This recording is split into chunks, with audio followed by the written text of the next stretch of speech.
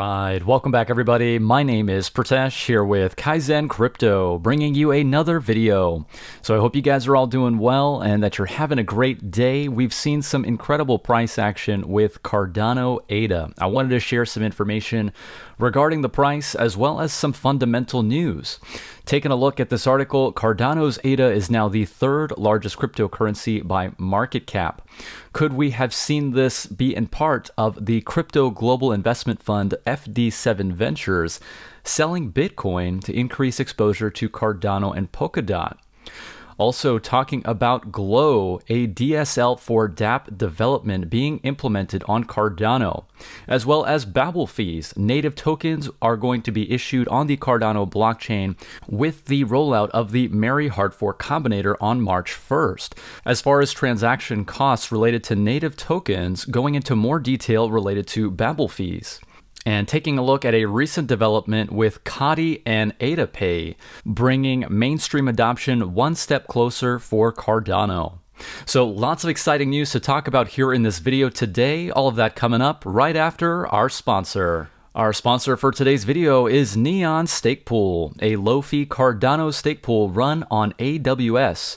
They implemented a promotional 0% pool fee until July 1st and 0.75% thereafter. They have just recently updated their website to enclose their Red Cross donation efforts. So if you're looking to support a low-fee stake pool that is supporting a humanitarian cause, be sure to delegate to Neon Stake Pool, ticker NEON. Thank you so much to Neon Stake Pool for sponsoring today's video. So to get things started, we see headlines being made. Cardano ADA making its way through the ranks, now sitting at the top 3 cryptocurrency by market cap. What an incredible sight to see. Now all of the anticipation for the developments happening with Cardano really starting to take shape, and we're seeing that reflected in the price. Currently we are going through a bit of a pullback. It looks like the overall market is doing some cooling off. Right now Cardano sitting at about $1.20. But I think that with all of the developments happening with Cardano, a lot of fundamental drivers behind this move, I think that there is a very bright future ahead for Cardano. Could this also be in part, we see a very interesting development coming from the global crypto investment fund FD7 Ventures. They have just come out and stated that they are selling off $750 million worth of their Bitcoin holdings over the next 30 days to increase the company's position in Cardano and Polkadot. They had tweeted out that they've been lucky enough to spend lots of time with the brightest minds in crypto, and they're willing to bet that each of Ethereum, Cardano, and Polkadot will be more valuable than Bitcoin within the next few years. Prakash Chand, the managing director at FD7 Ventures, saying that projects such as Cardano, Polkadot, and Ethereum are the foundation of the new internet and Web 3.0. So looking at the thought process behind this move, I do have to agree that I don't think that there's going to be one blockchain to rule them all. So I do see the logic behind diversifying that allocation between multiple blockchain 3.0 projects.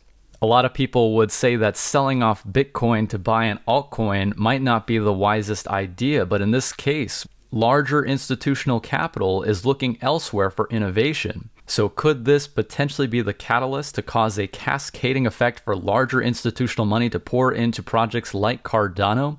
Very interesting to think about. Let me know what you all think down in the comment section below. Next up, I wanted to talk about GLOW, the very latest Cardano language.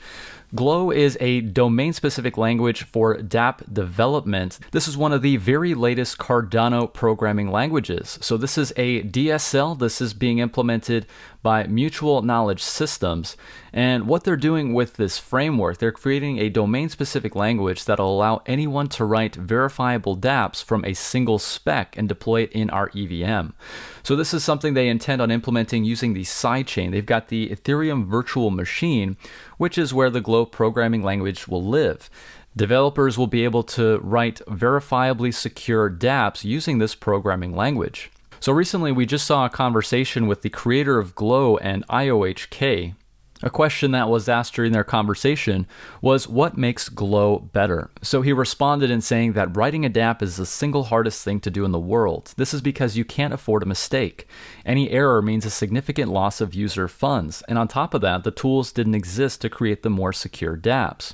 And we've certainly seen this before in the past. So the power of simplicity and abstraction allows us to do all the reasoning necessary with less attack surface. It is harder to check a million lines of code for a bug, but if you have 1,000 lines, then you can make sure it remains safe.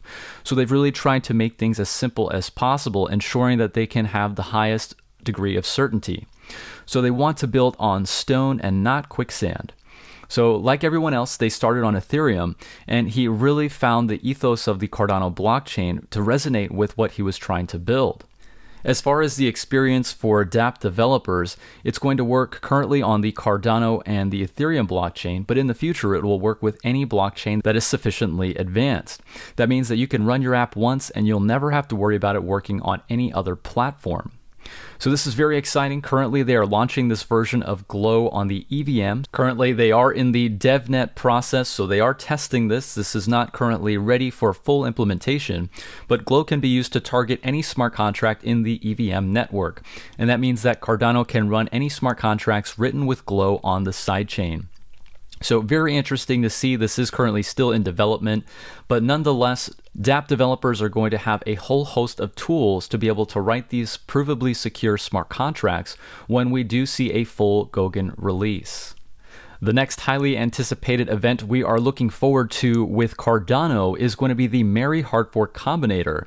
The Merry Hard Fork is intended to bring about native assets on Cardano. A key concept that is being discussed is something along the lines of how are transaction costs going to be denominated in these native tokens.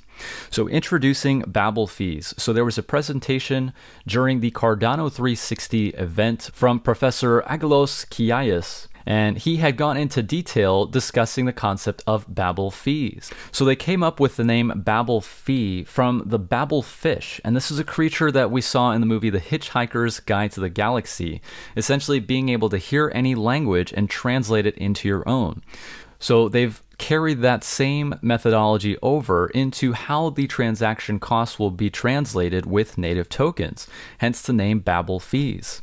So what they've done is they've just outlined in this article, this is on the IOHK blog, going into more detail on the extended UTXO model and how multiple tokens are going to fit inside of things called token bundles, essentially minimizing the amount of transactions that'll need to take place on the Cardano ledger to send these native tokens, both fungible and non-fungible. So there's quite a few technical topics that were discussed in this article, but I did want to just present an example to hopefully better explain the term of Babel Fees. So a powerful feature of Cardano's eUTXO model is that the fees required for a valid transaction can be predicted precisely prior to posting it.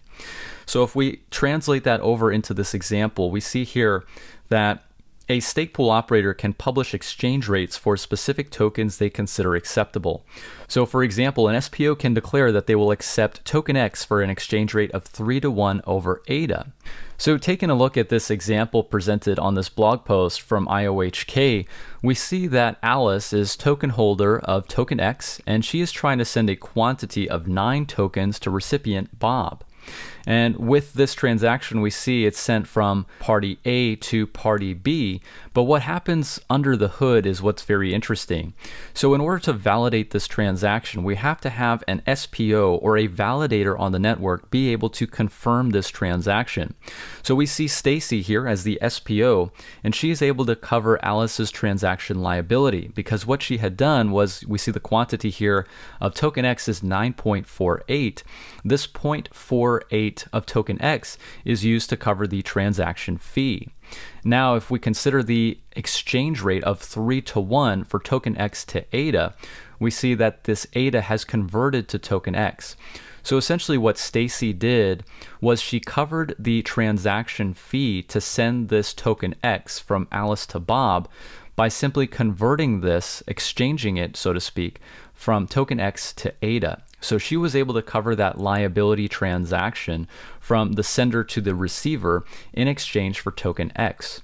And if we look at the output for the transaction, we see that the receiver, or Bob, ended up with 9 of token X, and we see that Stacy, the stake pool operator, covered 2 of the transaction fees required to send this transaction. We see here that the 0.16 implied at this point in time and at this point in time were incurred by Stacy in exchange for the 3-to-1 exchange rate for token X. So under the hood, the end user will be able to use their native tokens to send the transaction fee from the sender to the receiver.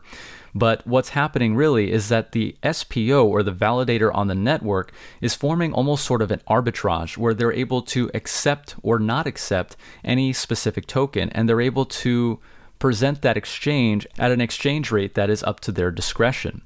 So Babel fees are a very interesting concept. Taking a look at some more details, this process is entirely opt-in for stake pool operators, so they can choose essentially which tokens they would like to accept transactions for to validate on the network. Moreover, there is no need for an agreement between SPOs about the value of a specific token. So it's completely up to the stake pool operator or the validator on the network to offer the amount of token corresponding to either the minimum, the average, or the maximum of the posted exchange rate. So it's completely up to the stake pool operator. I think that this is a very interesting concept to think about, because it's going to form almost a sort of arbitrage model for these stake pool operators, and the ones who are very entrepreneurial will try to accept as many tokens as possible and offer competitive rates to be able to have more transactions get validated. So a lot of technical stuff. It's very high level. So Babel fees empower users to price transactions in any token supported natively by the system. So very cool to think about. I think that with the extended UTXO model that has been adopted by Cardano, really bringing about a lot of cool use and utility and a lot of features that can be implemented on Cardano that we don't necessarily see with other blockchain protocols. And last up, for those of you all who have stayed till the very end, a weekly update we see from Coti. So Coti is a very interesting project that is teaming up with the Cardano Foundation to implement something called ADAPay.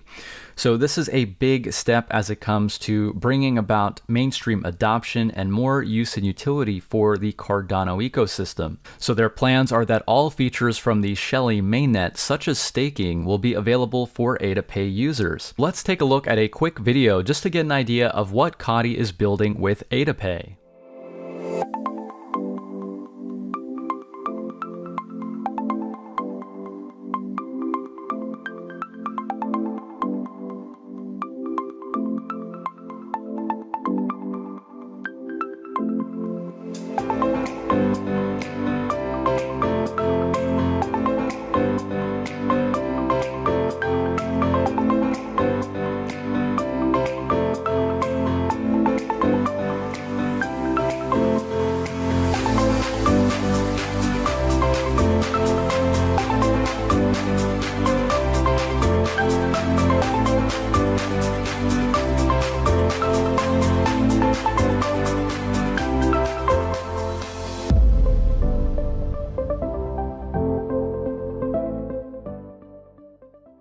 Taking a look at more detail on ADAPay. So ADAPay is a payment gateway designed by Coti on the Cardano network, allowing merchants to accept ADA as a form of payment.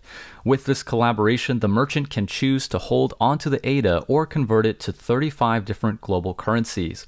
All payments are made on-chain on Cardano and are going to lead to the increased growth of Coti and the Cardano blockchain as buyers and merchants are more easily able to use ADA as payments. So lots of exciting developments coming from Cardano. Very interesting and exciting to see what the future holds for Cardano.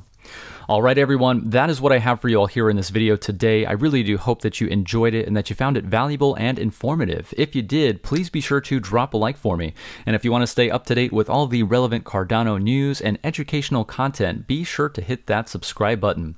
All right, everyone, thank you all so much again for watching, and I will see you all in the next video. Take care.